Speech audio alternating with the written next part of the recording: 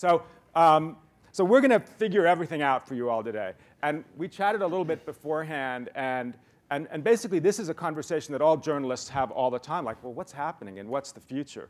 And so we're going to talk about what's happening now, and we're going to talk about the future. Actually, just before I was coming on stage, Kara saw I had a piece of paper stuck to my foot, and she said, you better take that off. And then Joe said, print media.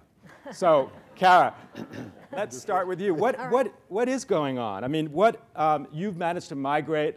You're tracking this both, as a journalist, but you're also a participant. So you have a unique perspective looking at what's going on in media. Well, what we started to do at All Things D, I was a reporter, again, for the Washington Post and for the Journal. I was their first internet reporter.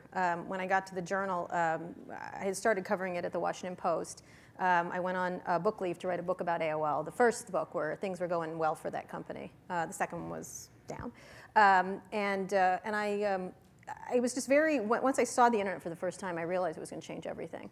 And I was very, almost just adamant that this was the end of newsprint. It was the end of everything that I was doing at the Washington Post, which is an amazing place run by a terrific family, the Grahams. And when I was walking out the door, Don Graham said, why are you leaving? Why are you leaving the Washington Post? And I said, Don, the water's rising, and you're on a lower plane than the Wall Street Journal.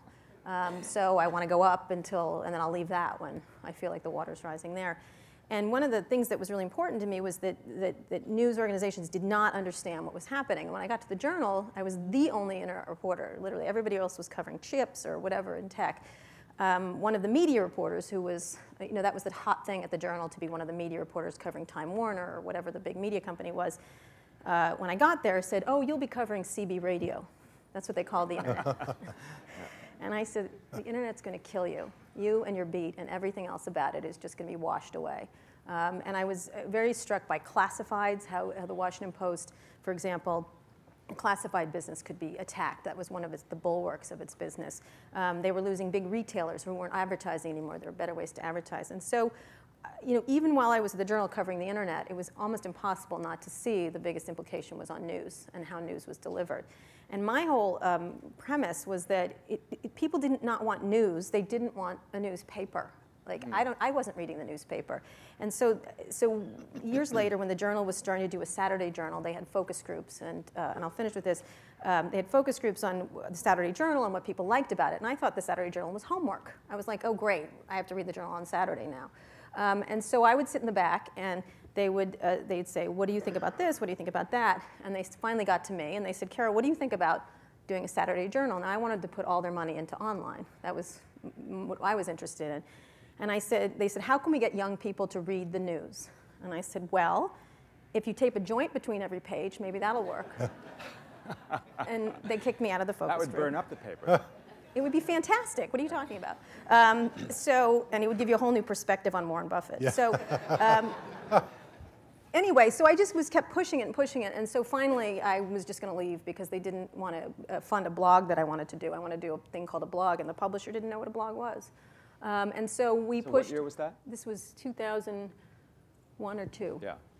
And I was really pushing them, and Walt Mossberg, my partner, and I really essentially threatened to leave and said, we believe in this. We believe this is the way it's going. And there was a very smart executive there, Paul Steiger, who was the editor, and another one who funded it and let us do it. And it's worked out very well, but it's still a struggle within the Journal and within the Dow Jones empire for everybody to understand how quickly everything is changing and how you can do more with less. And that struggle, alas, is what lots of people in traditional media worry about. They think, well, is it going away? I find it a kind of a strange question, because never in the history of the world has there been more information available to more people in greater amounts, in greater depth, in human history. I mean, it in some ways is the greatest age of media. We just haven't figured out how to charge for it and make money for it. And Jim, so you have a foot in both camps. How is that going to work? I mean, how will traditional media survive? Can they charge for it? I mean, one of the things that we've seen on the web is that people like brands. They like the Washington Post. They like the New York Times. They like Time. And they're pretty much indifferent, as Kara said, to the form that it takes. They don't have to have it on paper. Well, I do think it's fitting that newspaper relic that I am, I'm here in a museum. and unlike Kara, did not see any of this coming, was clueless, and like much of the newspaper industry, did not see it coming. I think when key decisions were being made in the 1990s and at the turn of the decade, you know, it was almost like LBJ and Vietnam, another 50,000, another 50,000, then he had 500,000 folks and, you know, soldiers on the ground. And it's similar with the internet. You woke up one day and everybody was using the internet and you had given it away free, and folks are still struggling with that. I come from an industry which has seen its revenues in 5 years, the American newspaper industry, go from 49 billion, 49, to 24 billion this year. They've come crashing. 1/3 of the folks in newsrooms a decade ago are now gone. And even though I would agree with you, Rick, that yeah, there's a lot of greater access instantaneously to lots of sophisticated information, I think if you look at the distinctly local level, the situation is very ambiguous. You cannot have had 32 people covering the state legislature in this state 2-3 years ago and now only have just a little bit above 20. To have major papers like that in the second biggest city, Rockford, pull out of covering the state legislature for financial reasons and not have some ambiguity about the quality of local content. So we were born as sort of as a result of tumult at the Tribune, the biggest and most sophisticated news engine here in town and one of the bigger ones in the country, owning 30 TV stations, lots of newspaper. As a result of problems there, they went into bankruptcy. We started this small nonprofit. Good news is our main client, the New York Times, for whom we produce a couple of pages on Fridays and Sundays, very happy with the product. You know, the not so good news is, do we have a sustainable business model? I think that is very unclear at this point, and whether one will be able to get the folks, mostly the old fogies who are paying $700 or $800 for that New York Times print subscription, to pay anywhere near that for you know, stuff that they may get online. And I do think, and we can get into this later when it comes to politics, lack of consensus, fragmentation, personalization of media, I think there are real potential losses in these local communities where many of these papers essentially serve with a sense of social mission, doing things that they knew frequently wouldn't necessarily gather them a big audience, like the Chicago Tribune 10 years ago on the subject of the death penalty, in a state where most people were for the death penalty, writing long exposés about not particularly decent guys who are on death row, but on death row for the wrong reason. They shouldn't have been there. I mean, we were doing things despite the fact that we knew that no focus group would say, oh, I want 2,000 and 3,000 and 4,000 more words about the death penalty. So I think there are some questions to be raised as we, you know, go, and I have a distinct sense of being in some transitional period as we head somewhere down another path, even with all the wonderful, you know, new means of Twitter and Facebook and all at our disposal, which can theoretically get a lot of more information out to folks. I still think there are some real questions about what happens at the local level if you don't have enough revenue to support a high enough quality staff so you can have a Kara reporting in a very sophisticated way, rather than some kid at $30,000 or $35,000, you know, just out of Medill or somewhere like that. And to me, that's the big question. What will be the sustainable models for any of these newly flowering, very idealistic, well-intentioned organizations like ours? I'm going to get to yours in a second, Evan. And one of the things, Jim, you put your finger on, and it's a worthy topic of discussion, is the social mission of what we all do. The Constitution protects one industry, and that's media. They didn't have the word for media then, but it's a free press. And the idea was that a free press, that you couldn't have a democracy without a free press. The mantra of the internet for years has been, information wants to be free. You know, I always think it's like people want free information. Information doesn't want anything at all. But you talked about a sustainable model, and I mean, one of the things that you're doing, Evan, is putting something together that, I don't know, will people pay for it? Will that preserve some of the traditional values that we have by packaging it in a new form? Well, that's what we're trying to do. I mean, that's what we've done so far, but I think part of our premise starting out was that you can actually do the stories that we do with a sort of smaller scale operation. So, you know, instead of being a magazine that has 100 people working for it, you know, we're very focused on paying the writers to go out into the world, to report on something in depth, find a narrative story, and bring that back. And then we have a very small system of fact-checking. We have an in-house fact-checker. We have copy editing. But it's all sort of contained, and it's all around each particular story. So you don't actually have to sell that many of those stories in order to make up the sort of what you've put out. So that's kind of like one premise that we adopted was, you know, we want to have a small model that is able to make its money back and perhaps make a profit and make money for the writers as well, because if you're going to send someone out for months at a time, obviously that's going to cost them money or you money or both. But I think the other side that the way we approached it is, so we sell our stories. So we sell them on the iPad, iPhone, Kindle, Nook. We sell them basically as short books. And part of our premise was that in a world where there's so much information, there's so much instant information, Twitter, breaking news, all over the web, Huffington Post, that there might be a space for stories that are longer, that have more depth, where someone is actually spending the time not only to sort of get further into the story, but also to find a really compelling narrative that makes it fun to read.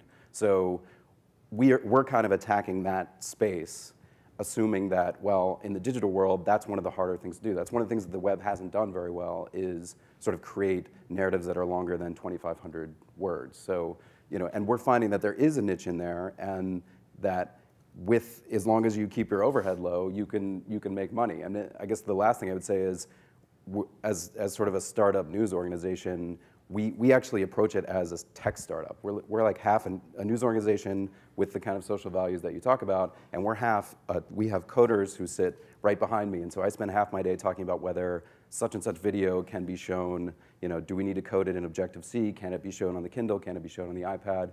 And so we're taking a very technology-first approach to how we kind of tell the stories. So that, and they're long, but they're not just long. When writers on my staff pitch a story to me and they say, you know, we should do a long story on X, I would say, well, the problem with your pitch is the word long. I think that's my BlackBerry, by the way, speaking of short. But I do think what you're doing is you're creating something that people might actually want to pay for. We were talking before about, I don't know if people read Keith Richards', oh, there you go, Keith Richards' autobiography, but I was saying to Evan, like, I loved the book, but I was just so frustrated that I couldn't hear music and couldn't see video while I was reading it. I mean, the future of book publishing is going to be stuff like that.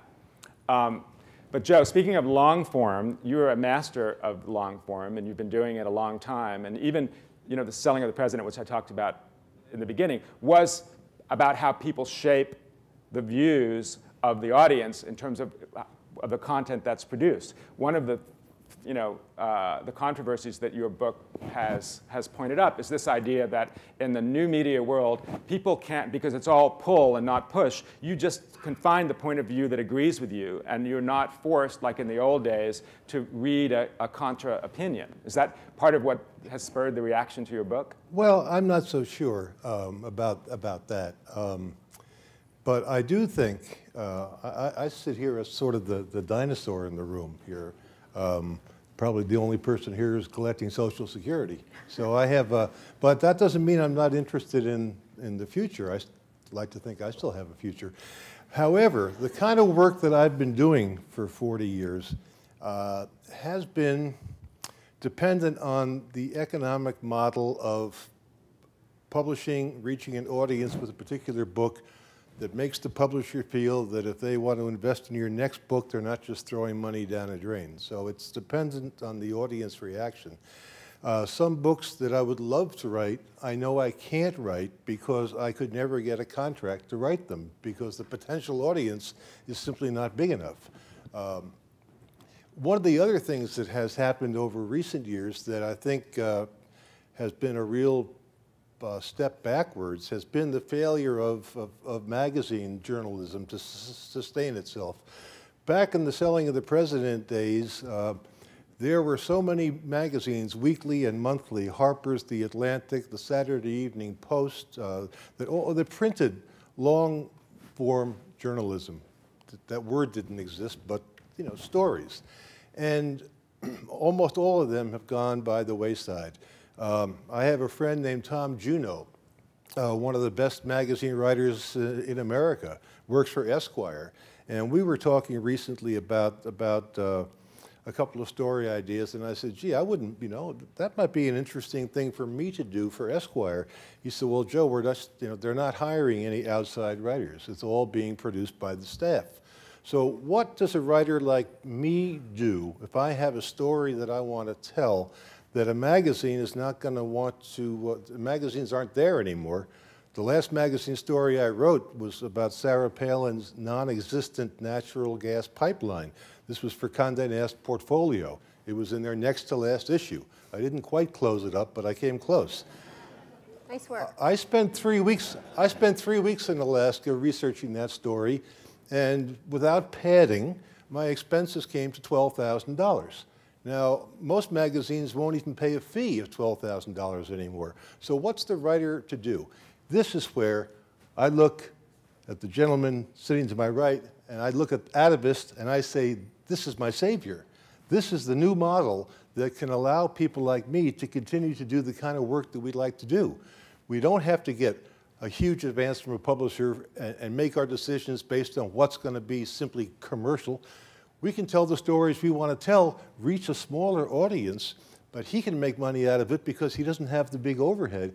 I think that something like Atavist is one of the most dramatic steps forward for this dwindling band of nonfiction writers.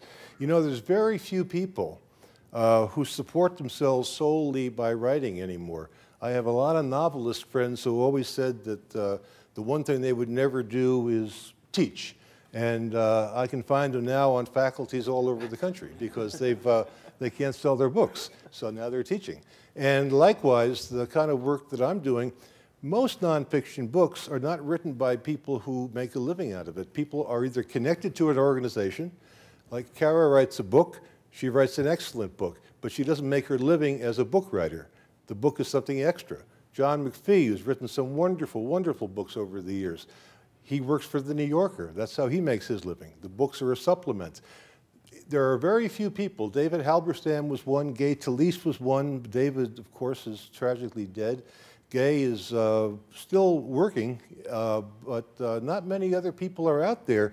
And no new people are coming into writing nonfiction for a living because there's no living to be made out of it. If it's not a celebrity biography, which maybe we think Sarah Palin is a celebrity biography, but basically the kind of books that the best nonfiction writers have always been interested in writing, the market seems to have disappeared, not entirely. Obviously, there are good new books that come out every season, but for the mid-level, the mid-level writer who isn't a star, isn't a guaranteed bestseller, the publishers aren't willing to pay the money. The magazines aren't there anymore. So we need something like Atavist to keep this tradition of journalism alive. And there are other new forms of that. I mean, Kindle singles, ebooks. I mean, one of the things that we've done at Time, particularly when a cover story comes in that's way too long. Like we had a cover story by David Vendrelli about new thinking about the Civil War and the South today. It came in at like 10,000 words. We were only going to run 5, but then we gave the full version and became a Kindle single and a bestseller. Didn't make a lot of dough, but that's in the future. So Ayman, I want to turn to you. You're the one person who started out in what used to be a new media, television or broadcast journalism. But I'd love to know how it has changed for you, right? Because nobody can just do one thing anymore, right? I'm sure you have pressure to tweet, to blog, to write stories online. I thought one of the very smart things you said about going to NBC is that NBC, unlike the other broadcast networks, it has a 24-hour cable network, it has a MSNBC website, it has a whole panoply of things, but all that means is you have to do all of those things too, right? Yeah, absolutely. I mean, I think, in my perspective, I think there's a huge difference between information and knowledge. We all sit in this room and a bomb can go off in Afghanistan and within minutes we're all going to get it on our messages and Facebook and Twitter and what have you. But very few of us will ever understand why that actually happened. And there's a difference between knowledge and information. And there's a difference between media and journalism. I think at the end of the day, good journalism will ultimately sell. What we're really challenged with now, and what I think the American public has grown frustrated with, is one-way journalism. One-way journalism is where the journalist stands in a very formal setting, holds the microphone, and tells you what is the most important story that they think is the most important story. But it may not be what you guys think is the most important story. And what's changing now is the fact that there's a much more viewer-reporter involvement. And so many times, I mean, just even coming out here, I tweeted and asked people, you know, what do you guys think is the future of journalism? And I got a tremendous amount of feedback from people who would say to me what they think the future of journalism should be. I think what technology has shown us is that if there's a good product, people will buy it. I mean, that's what iTunes shows us, that's what Kindle shows us, that's what, anytime there's a good product online, people will be willing to buy it.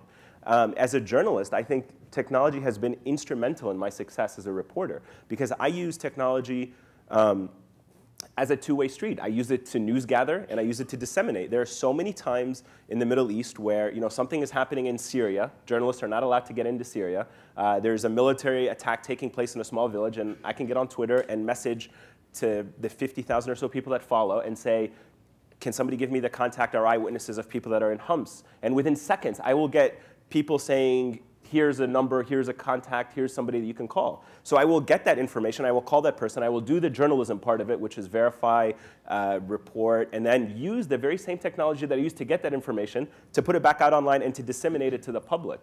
And this has now become a two-way street where I would never have been able to get that contact from my sources.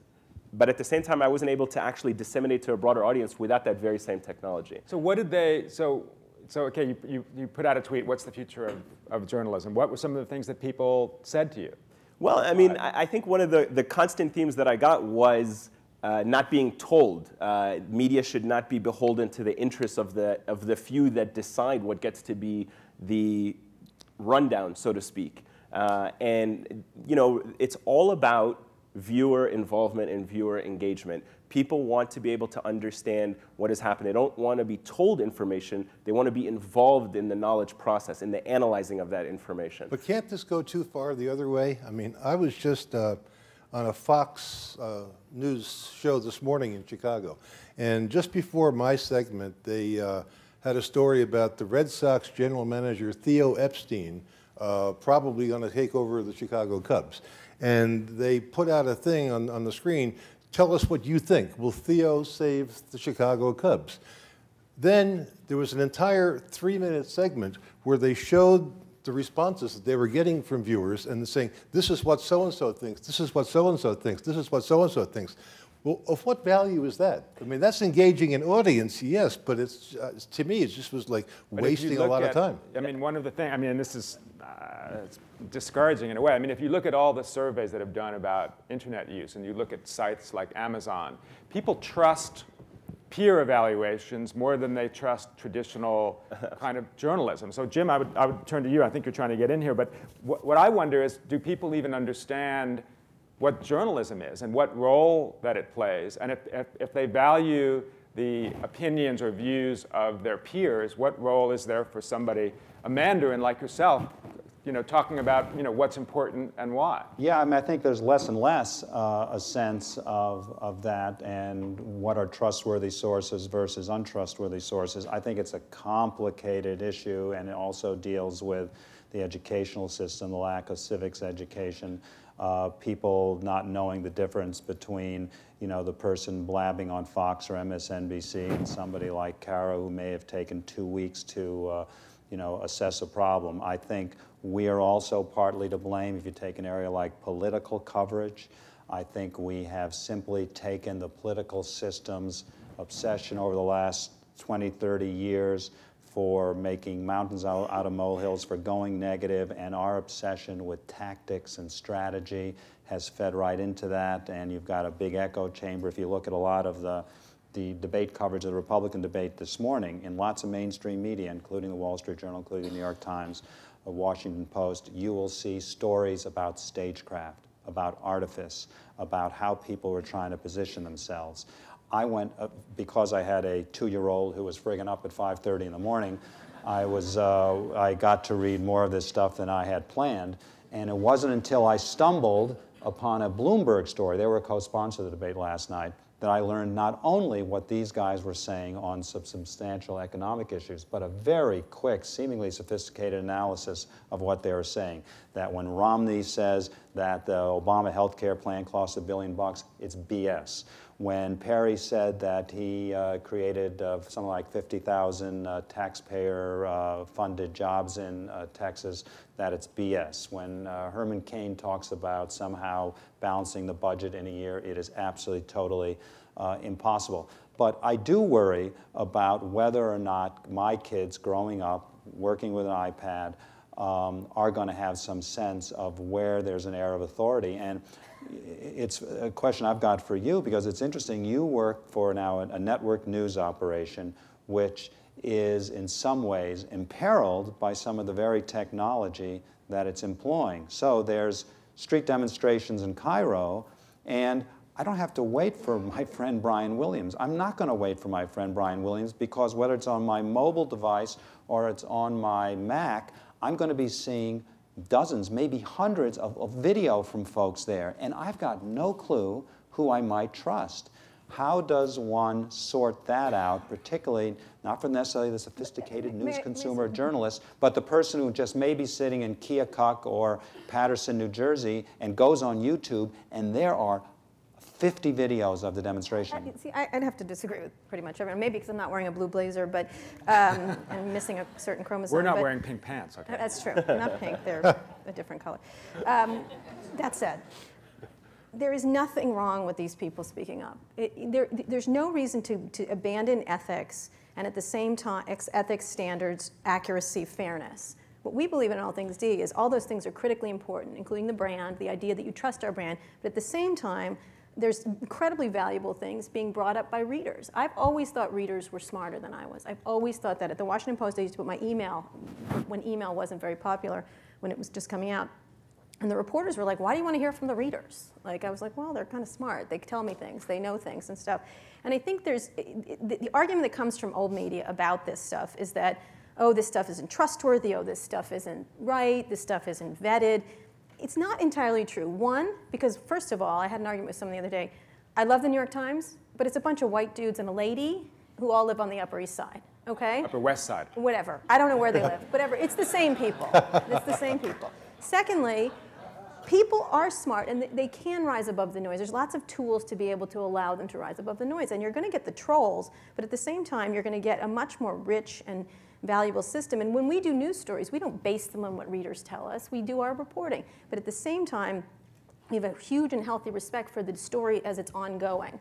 And it gets better and better and better. And so I don't know why he would mind getting more video. It adds richness to his story. But Kara, lest I, wind up caricatured here as Luddite. Right. My question simply is, old dude who doesn't like who's shaking his fist at the internet. and as a white dude who grew up on the Upper West Side, and is wearing Shaking his fist at the deep blue internet. blazer.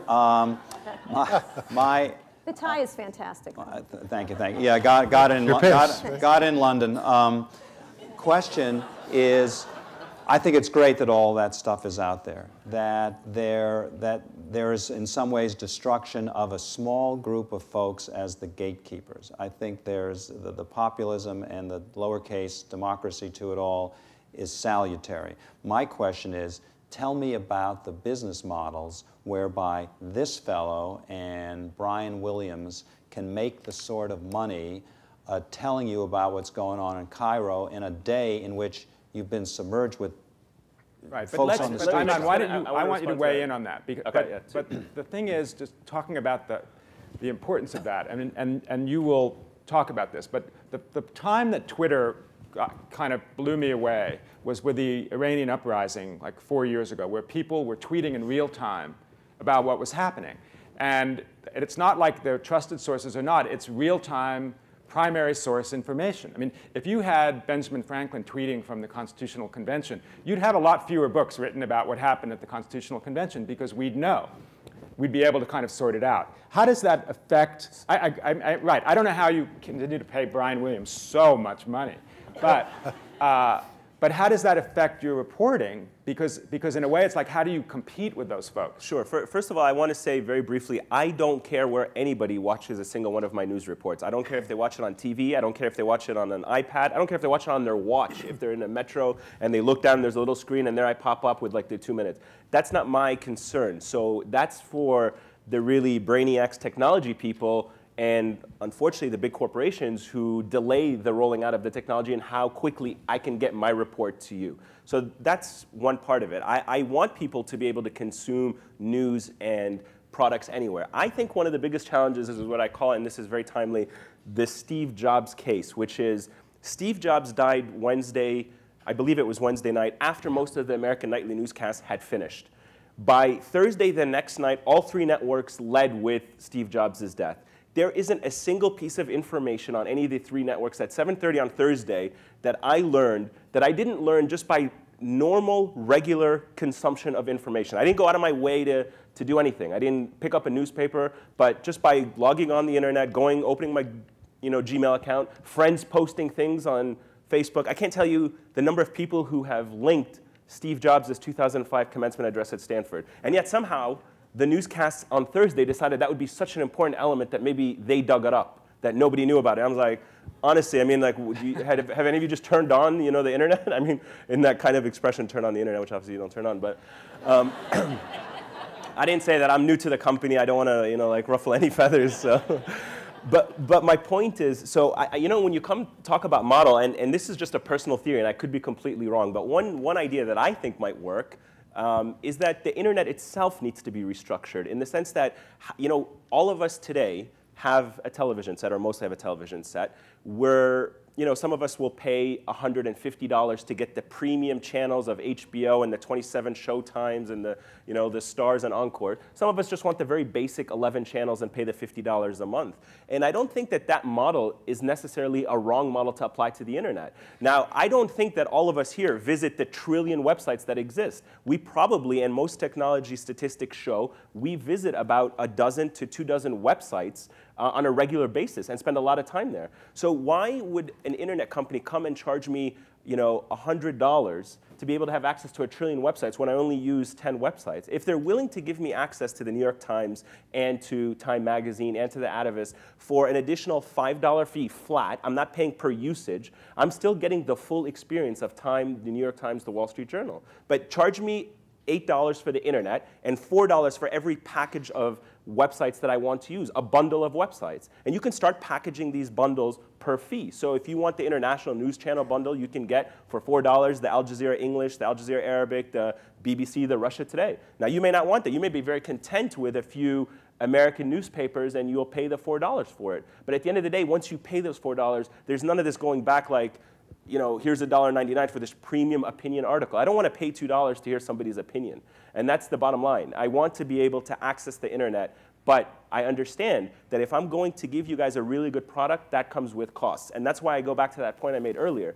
The American public and consumers are willing to pay for good products. If you increase the quality of the journalism, you increase the quality of the product, people will pay for it. And the final point, which was about making the material more enriching. One of the cool projects that NBC is working on, I happened to learn this yesterday, was that they have an amazing archive that goes all the way back to the 1920s when Universal Media used to do the news clips. And so what they did is this book, I think about John F. Kennedy, the presidency of John F. Kennedy, that's called 50 Days. And they've made an iPad application that goes along with this book. And as you're reading the book, there are pictures of John F. Kennedy. And if you tap on it, you get to see the report that was filed on the day John F. Kennedy gave a certain speech, or when Jacqueline Kennedy Onassis went to Paris. And it's such an enriching experience, I couldn't put it down. I mean, I was like, wow, this is amazing. I mean, I didn't live around the time of John F. Kennedy, but I mean, he's such a legendary figure that I want to learn as much as possible. But also, I'm so fascinated by how reporters back then used to cover presidents and how polite they were and how they used to like treat them with so much.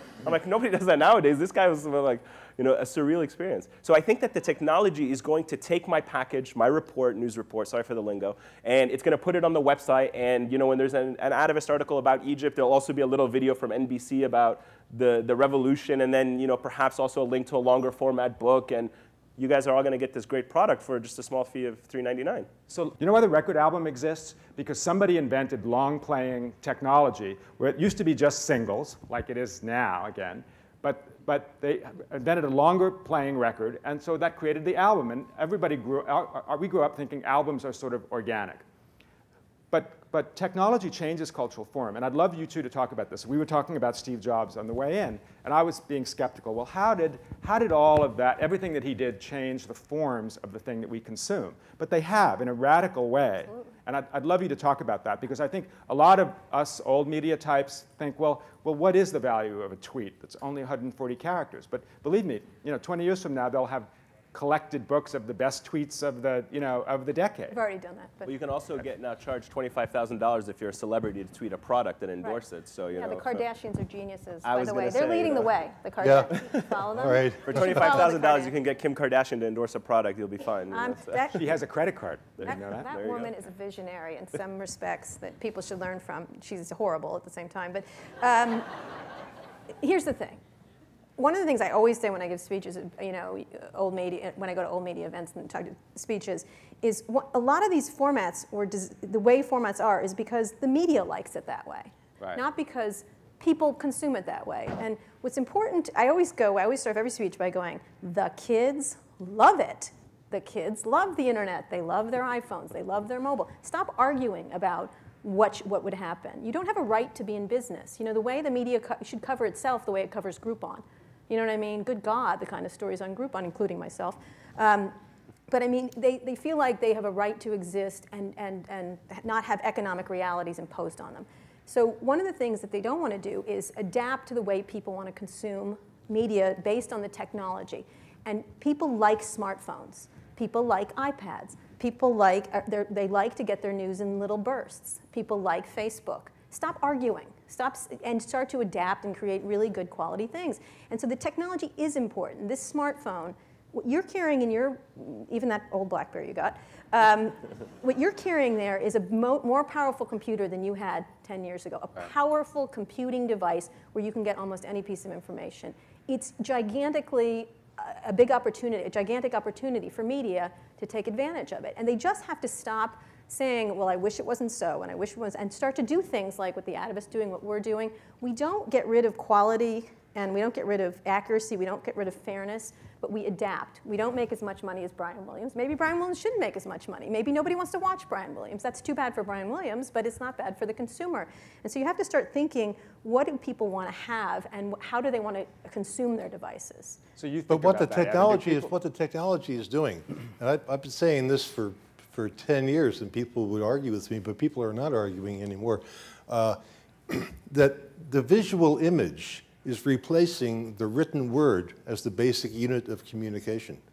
That because technology now enables us to see everything as it's happening, to go back and see the coverage of JFK and not just read about it, who wants to read about it? Because it's a more immediate impact to actually see it and to hear it. The written word was a way of explaining things to a reader, but if you can show them and tell them through live action and through visual imagery, it's much more powerful. And basically, the printed word has had a good long run. It started with Gutenberg, and it's run up until Steve Jobs. And now I think that phase is ebbing, and it's being replaced by something new, which will be much more visual in impact, and which is much more suitable for the new technology that we have. You use all of them. He uses all of them, though. Yeah, you're right. You're uniting all of them. But the only what I take exception to about that, Joe, and it may be a temporary thing. I mean, the rise of email. More people around the world typed more since the rise of email than any time in human history. Like, I learned to type when I was 18. My kids learned to type when they were 8 and 9 years old. They've already written more emails than I probably ever wrote at that age. But on their little iPads, or iPhones is pretty tough to type. You know, maybe if you're a little kid you can do it, but I had to give up on my Android phone because I just couldn't type on those little keys. So I have an iPad now, but even there, you know, I'm just not dexterous enough to. Maybe it's that you don't have to choose. I mean, that's what it kills media that they have to think that the consumer can choose. Right. If consumer wants text, they can have text. If they want video, they want video. If they want audio, they want audio. If they want, there's a site called Pinterest, which just got huge funding and it's worth $200 million for some odd reason. You know, you just pin pictures of things you like up, and everyone talks about them. It doesn't matter. Like we have to stop arguing about the media, like how it's coming through, and Right. realize you can do anything. That's and right. start to And if serve I can it. just add to that, I mean, I completely agree with you, but one of the biggest daunting challenges that I think journalists face or that they haven't come to grips with yet, especially the key decision makers, is they're really annoyed about the fact that when they make a rundown, they are the ones prioritizing the stories, which none of us in this room may think are the important stories. So they may decide to lead with this story, when in reality everyone in this room thinks something completely different. And so what's the first thing everyone's going to do when they see that come up as the lead story? I don't think that's the lead story. Change the channel. I don't want to waste my time watching a 3-minute report about the weather when I don't think the weather is the most But important how do story. you get around that? Well, But consumers are. They don't care what you think. I mean, they don't care what I think. But so you're saying that, so the evening news, well, which is a dinosaur, but even that idea that there's a hierarchy. There's a hierarchy in the evening news, there's a hierarchy on the front page of a physical newspaper. People don't want you to say this is more important than that. right, and I think this is why, you know, if I can say my opinion on this subject, even within NBC and others, is that stop putting so much emphasis on what the lead story is. Give me the best stories that you worked on for today, and you know that if they're important stories, people will find a way to get to them. And just make sure that they're getting out to the public on their technology-driven resources, and people will choose. You know what? I think Egypt is the most important story for me. I want to watch what all the 3 networks did about Egypt today. And somebody else may think, no, I want to know what the jobs are. Somebody may think it's a health story. But if you're sitting there thinking, you know what, I have 22 minutes, so I'm going to lead with a health story, then a weather story, then a job story, and I'm not even going to put Egypt on the list of foreign news items, you're monopolizing your 22 minutes, and you're probably turning off viewers. The way I look at it is the viewership of nightly news and others are declining not because people suddenly don't want news, is that everything you're telling them at 7:30 p.m. at night, they've already consumed in some way, shape, or fashion. So Evan, What does Rick do with a weekly magazine That's a good faced question. with this? What do you do, Rick? Is there a future for the weekly magazine? Every form still exists, like radio exists. All people still make pottery. You know, the Oh, print, don't compare yourself to pottery. Pottery. but, It's harsh. but it's all. But there's a range of the way that. Yeah, don't please don't tweet that. Please do. Everybody, Time Magazine equals pottery. But see now, but right there, Allie and Claire are covering this in real time, blogging about it, tweeting about it. We're on every single platform that there is. I mean, You should have told me that before we started. We were, you know. No, you're trying And hard. so, I'm in trouble. and so, in a way, the print magazine is a legacy product, but it's a product from a brand. And you might say, you know what? I love getting on my mobile platform the tweets that Claire and Allie are doing. And you know what? You know, I'll throw in for you. I'm charging you for that, and I'll throw in this print magazine that comes out once a week. There are plenty of people, for example. You know, we have 12 or 13 million unique users a month online. A lot of them are young people. You know, they read a story on time.com, and they will be pleasantly surprised to discover there's a print product that goes with it too. Yeah. And so I think that people will have every different form of media. But Yeah, here's the other thing that you have to do. As managing editor, you have to make judgments on what's going to go into that magazine every week, because you don't have room for everything. Well, that's true. But it's a more of But online you it's a could. bespoke, right, exactly. Online You you don't could. have to make those Yeah. decisions online. But even online is shrinking. I mean, and Evan, I'd ask you, I mean, how does your technology answer some of these questions? Well, I mean, first I would say that I would just agree that really the difference now to me is that you have to make an argument to the readers, like, or the listeners or the watchers. Like, you have to make an argument that you're the place that they're going to go to for that story and that information. I mean, the reason that I would read All Things D if a story broke about AOL, you know, buying up TechCrunch or something like that is because I know that they have reliable reporting. I've been there before. They have the context. They have people who have sources. I could get the actual information of that happening in a lot of places. Right. But I would go there, and they've created a community of people who want to go there because they've proven reliable in the past. And so we're trying to do that in a different way, which is we're trying to make an argument that we're telling a story that you can't read anywhere else. You can go online and you won't find this narrative about this topic. And the way that technology enables that, to your earlier point, is that, in the sort of print era, we went around to a lot of publishers before we even launched, and we said, we want to do things that are longer than magazines and shorter than books. But there's really no one that deals with that. At the time, there was no one that dealt with that, because in a magazine, if it's longer than 10,000 words, you don't have the ad pages for it. If it's a book and it's shorter than 75,000 words, you're not going to be able to sell a $25 hardback of it. So, but the platforms have enabled you to create a form that actually wasn't viable before. So it's not an answer to all the questions about, say, local news and those sorts of things. I don't have the answers to those questions, but I think it is true that rather than looking at the technology and the iPad or the iPhone as sort of taking away from these older models, they actually open up these new doors of people standing there reading their Kindle. The old Kindle, all it was ever good for was reading books. You can't surf the web on it very well. You can't do anything on it. And millions of people bought them to read books. So it's opened up a way to reach those readers that just didn't exist before. It's interesting. I brought up the business before about, say, state legislatures, which I think traditionally were not particularly well covered, and where I do think the great skullduggery takes place, and not less so in Congress, where you've got probably 3 reporters for every representative.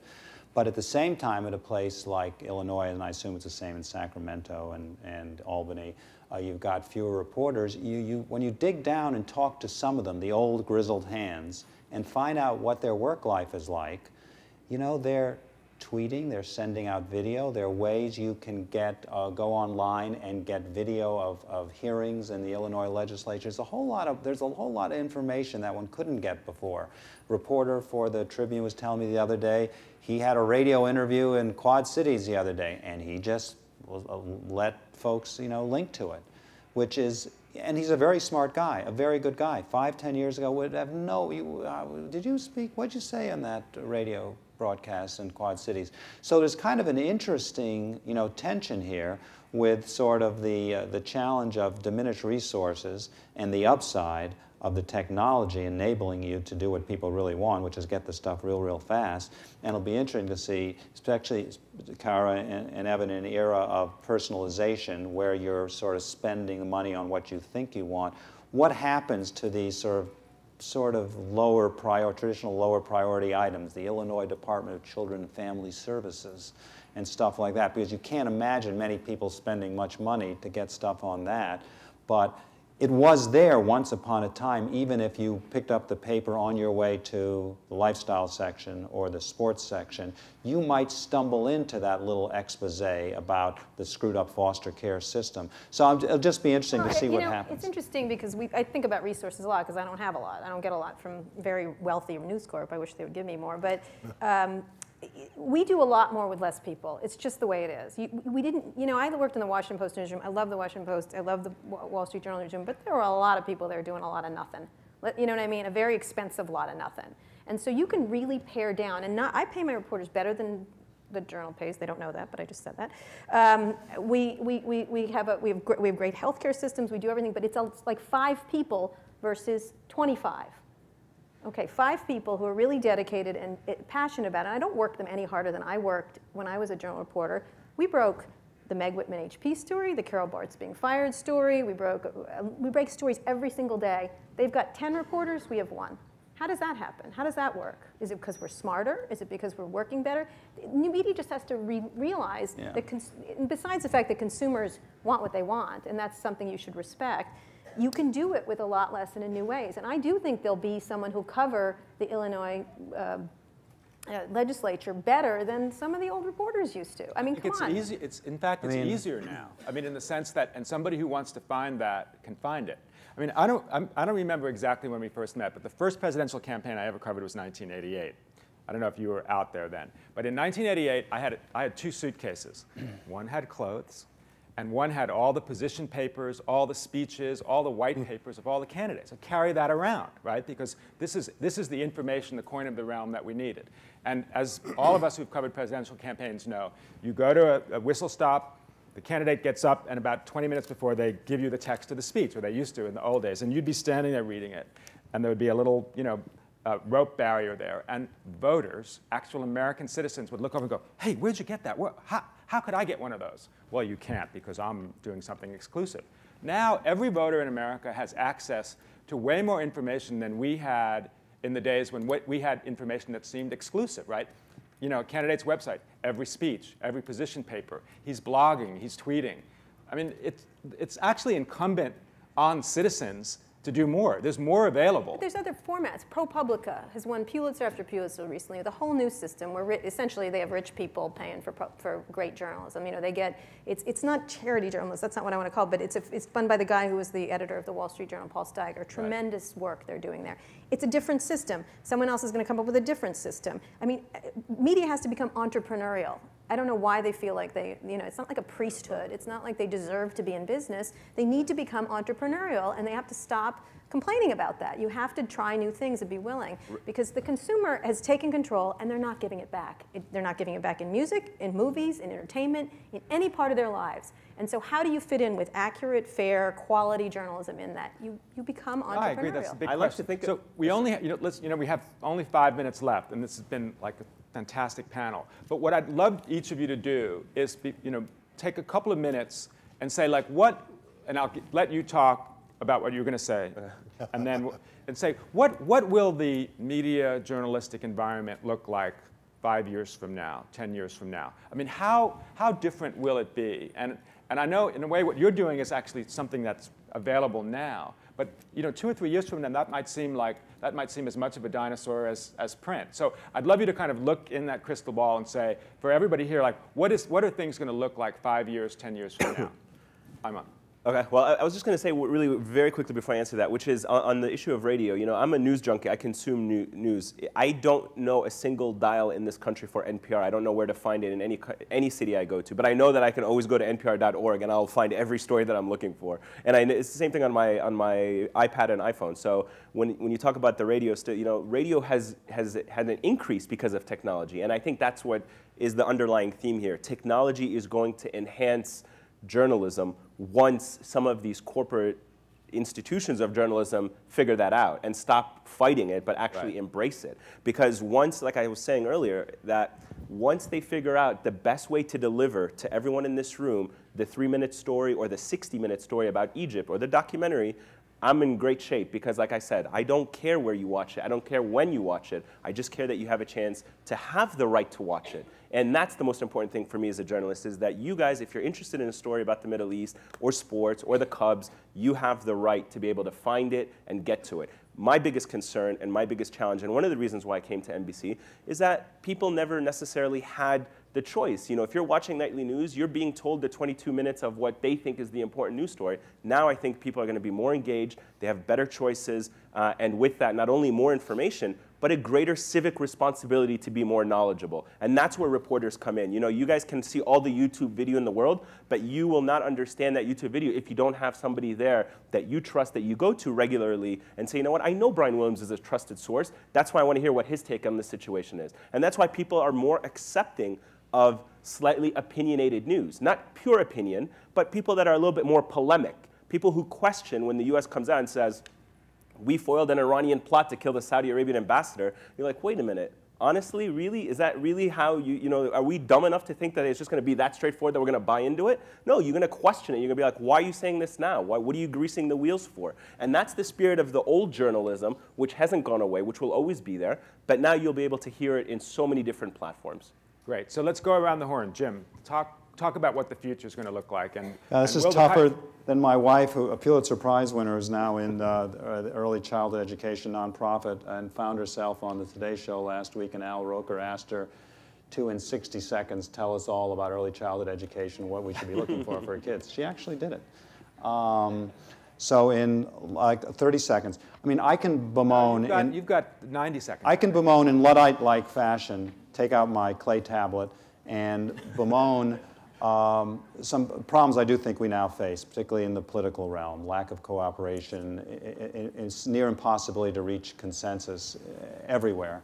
And I can bemoan some of the potential problems of fragmentation, and I think on a local level, a lack of social cohesion. It's a very complicated matter, but lack of social cohesion, lack of sense of community is significant. That said, I think people, journalists like myself, are terrible historians, and we too often forget what came before us, and that, you know, Steve Jobs, visionary, but there's going to be another Steve Jobs, and just like there was an alphabet and a clay tablet and a printing press and undersea cables and satellites, there's going to be something else which we're going to harness in really intelligent, innovative ways, even if guys like me, you know, go into that new world kicking and screaming. And I think the technology is so wonderfully powerful. As I watch my 2-year-old fiddle with an iPad, I mean, you know, he'll never know what a mouse is as he takes his finger, as my 7-year-old becomes like a mini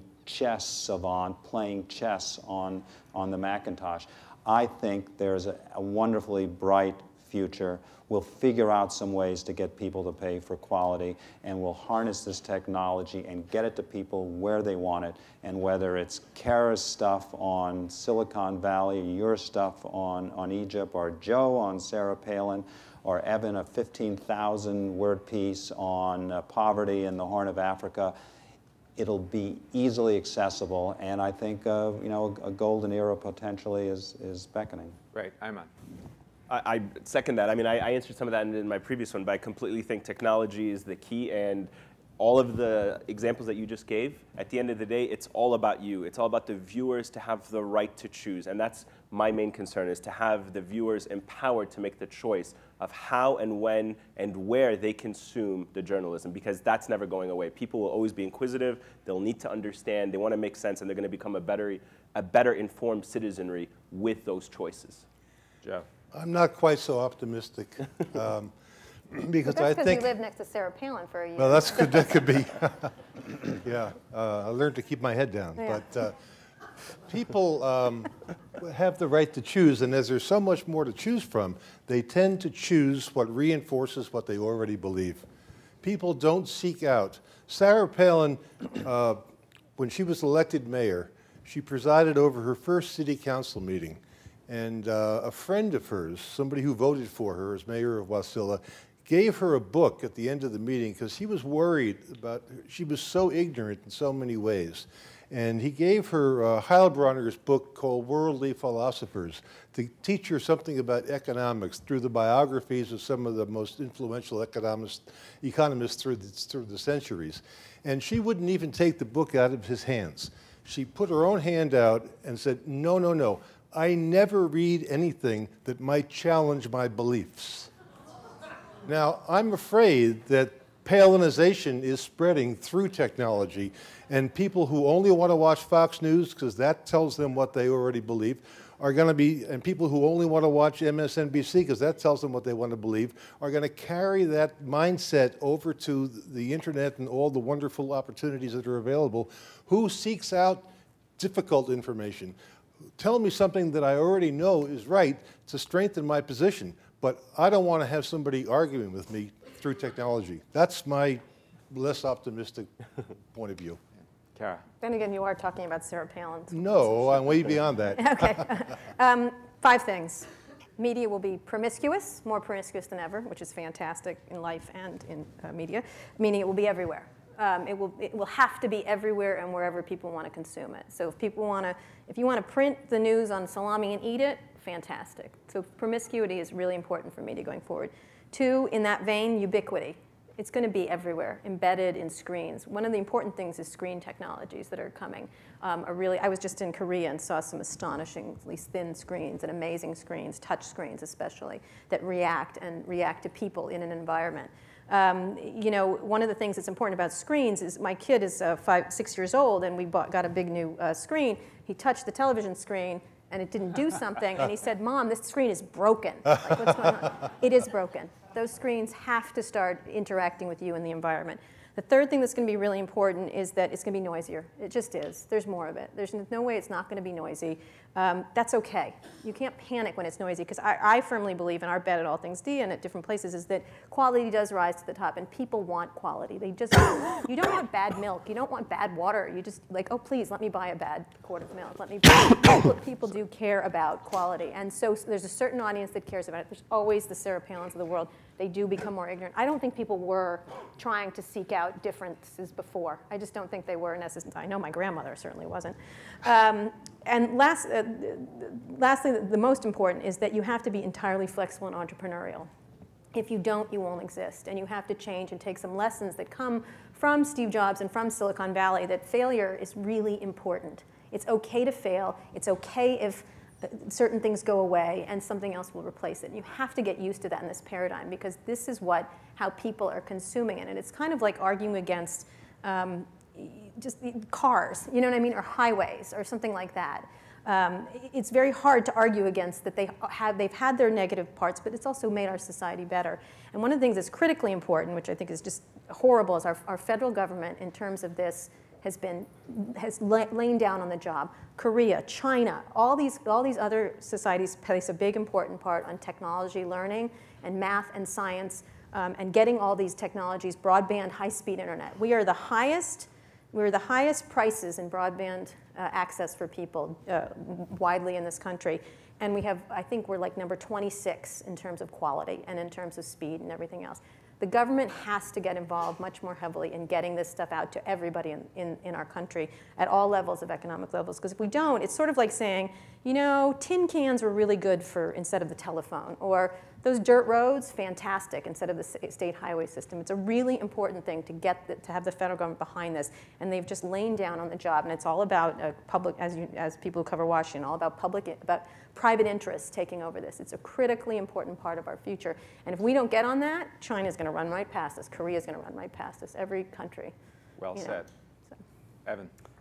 So I think everyone's covered it very well. I would just follow up on the entrepreneurial point, because I think that there is going to be a sort of rise of smaller news entities, literary entities.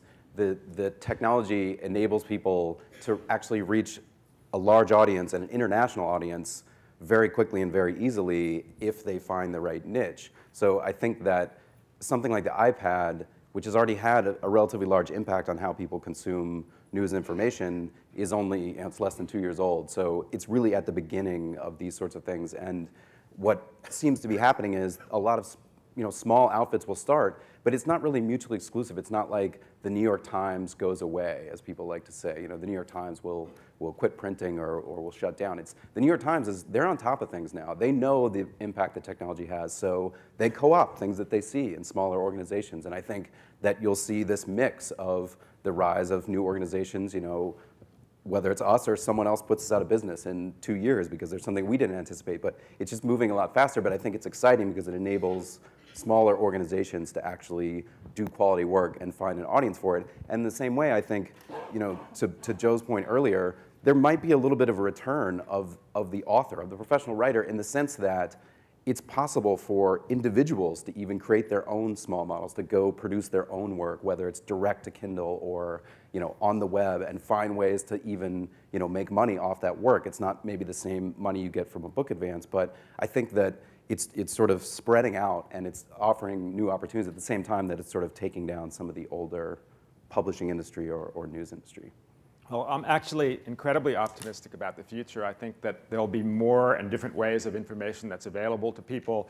We have to be agnostic about what form that it takes, and I think there'll be actually new forms that will be created, new kinds of journalism, new kinds of content, nonfiction and fiction, that will revolutionize the way we think about things. Someone was saying that their 2-year-old was just swipes everything that she sees. I mean, we're moving into a new era, which I think is actually fantastic. We just can't keep looking backward. There'll also be jetpacks. I'm sorry? There'll be jetpacks for everybody. Okay, good. Yeah. Well, they thought that the Jetsons. I'm going to leave this with this notion now. I'm going to, because particularly as the lunch hour is beckoning, can I get a decent news on salami sandwich? I wonder if I can get some decent. Delicious.